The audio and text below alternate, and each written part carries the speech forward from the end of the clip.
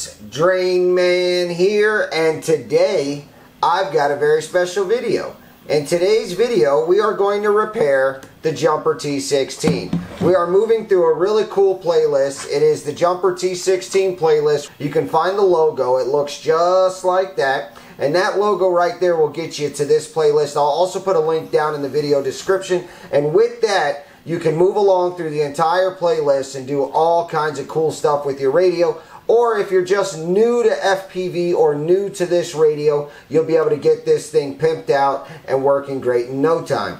So what we're going to do in this video is we are going to fix this scroll wheel. Alright, so the first thing I want to do is I want to show you what's going on, and then I'm going to show you how to fix it, and I'll put a link to the parts that you're going to need down in the video description. So real quick, if I hold down this button and I go to model select, you'll see here's my models. Let's say I want something, for example, I want something specific. I want the rat right here. So I need to scroll down towards it. Okay, that's heading up. So I need to go in the other direction. I'm going to spin to the right now. And as you'll see, I'm still going up. So if I go left, I go up. And if I go right, I go up. It doesn't matter if I'm going left or right on this scroll wheel. No matter what I do, my thing only works in one direction. How can I possibly get anything done with this radio? How can I enjoy this radio? There's no way to use this radio. So enough said, we need to replace it. I'm not dealing with that. It's either that or throw this radio away. So I'm going to power this guy down and I'm going to pull it apart. There's not much to it. There's just, I think there's 6 screws. I'm going to go ahead and take those out real quick. Alright, if you're interested in these are just 3D printed little handle grips that I got offline, and I printed them on my printer. They're really cool, they fit nice, and they match pretty cool. I'm not sure if I'm going to keep rocking them, but as of right now I like them, so I'm using them.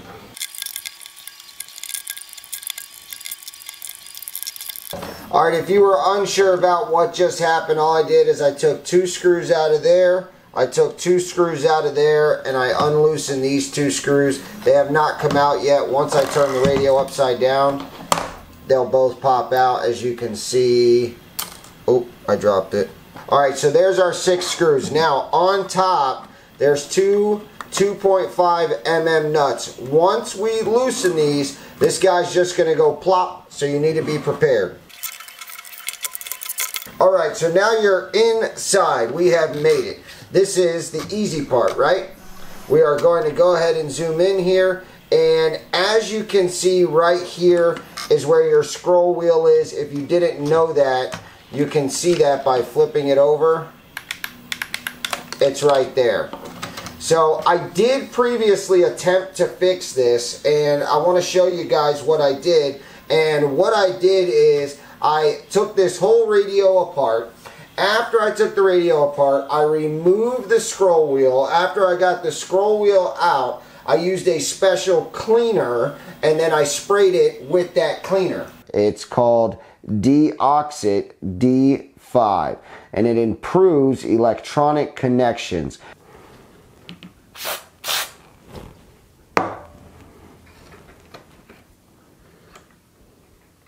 Right? It would be perfect. We clearly got some type of connection issue with this stupid scroll wheel. So if I use some Deoxit D5, I should be good to go. Well, I did it, and it did work for a little bit, and then it stopped working again, as you can see, because I've showed you in the beginning of this video. So what I'm doing now is I'm actually going to replace it, if you look here, with these brand new parts. So this is what we're going to try now. Hopefully this will fix it.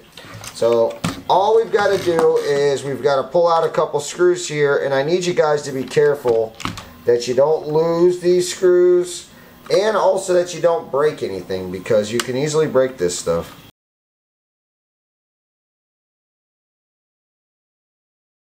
Alright, so now that we've got these screws out, I'm going to keep an eye on these screws, and what you'll see here, if I zoom out just a tad, you'll see that I've kept these screws different than the other screws so we don't mix them up or get them lost or confused or anything like that. Okay. Alright, so what we've got here is you've got your scroll wheel. You just literally slide it out nice and easy. Not much to it. And then you've got your pad. So I've got my replacement here. It's the identical part with an identical wheel, so nothing is different here. It's not like we're doing an upgrade of any sort. Alright, so what we need to do is we have the option of disconnecting here and leaving this ribbon cable, or we can use the one that came with it. I'm going to recommend to use the one that came with it because we're trying to change as much as we can. So you need to be very, very careful with these parts. All you do is, it's hard to get my fat fingers in there, but you just lift up on it and then you pop out. So what I'm going to do is I'm going to show you on this cable in case you're unsure. So you see that black little tab right there? That's nothing but a clip. So all you do is you peel that up. And then once it's in the up position, just like you see here, then the ribbon will slide out. Alright, so all we got to do is slide it in there.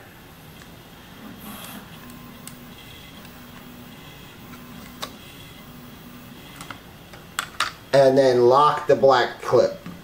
Super simple. And then if you want to pick up on it, just give it a very gentle tug. That way you know that you've installed it correctly. The next thing to do is to take our roller wheel. If you happen to purchase just the board and not the wheel, that's okay. Put your wheel back in. Me, I bought both parts because I don't know which part is the problem part. If I look at this wheel, I've got some scratches and stuff here, but that's probably just normal. And then other than that, I mean, this is just a wheel. But hey, now I've got a spare wheel, I guess. Because it's got to be the board that's malfunctioning, right? I don't know. Who knows? Alright, so you just place it on there and drop it in. Alright, after you've done that, take your screws and drop them in. And then use your driver and put the screws back in.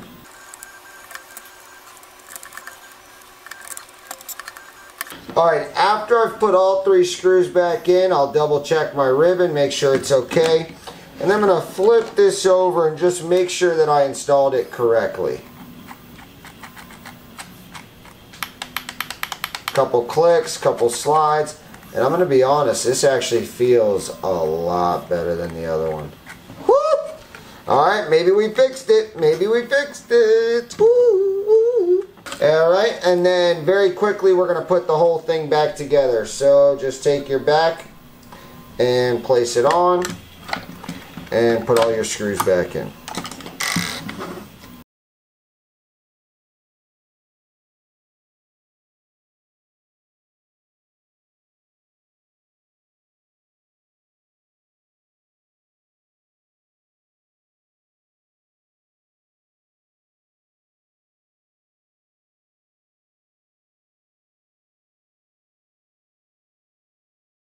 Alright pilots, so that time has come. We have made it to the other side. We've got the new scroll wheel in. It definitely does feel different. It feels smoother. It's not so gritty. I feel like we're on the right track. And the scroll wheel feels like it's on the right track, no pun intended. Alright, so that is definitely feeling better. I'm truly excited. I hope that it will work. We're going to find out. Let's go for it. No more messing around. Welcome to OpenTX. Switch warning. Alright, moment of truth. Model setup. Let's head down. Let's head up. Down and up. Down and up. I've got so much precision. If you guys were struggling with your scroll wheel, hopefully you're not, but if you were, this video will get you out of that mess. We'll get you a link to get you the new parts, and this video will show you how to put it in just a few minutes. Alright pilots, until the next Jumper T16 video, I'll see you on the next one.